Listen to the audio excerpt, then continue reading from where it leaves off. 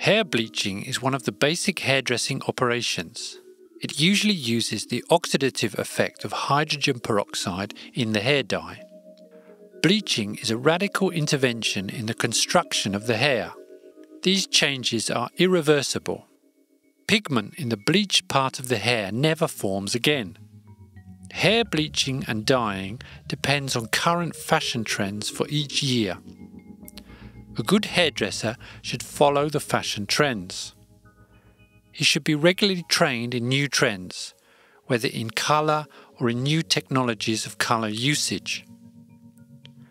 However, dyeing depends on the type of client, skin colour, hair quality, etc. Hair bleaching procedure. We divide the hair, apply the solution a few centimetres from the head to the ends all over, then to the skin.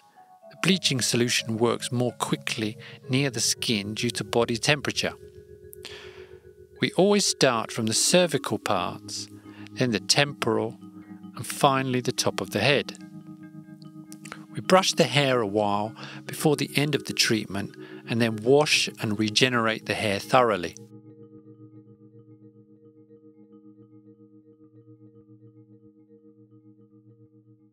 Hair bleaching is one of the basic hairdressing operations.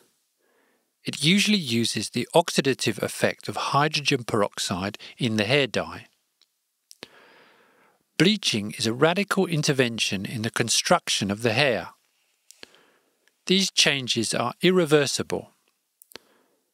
Pigment in the bleached part of the hair never forms again.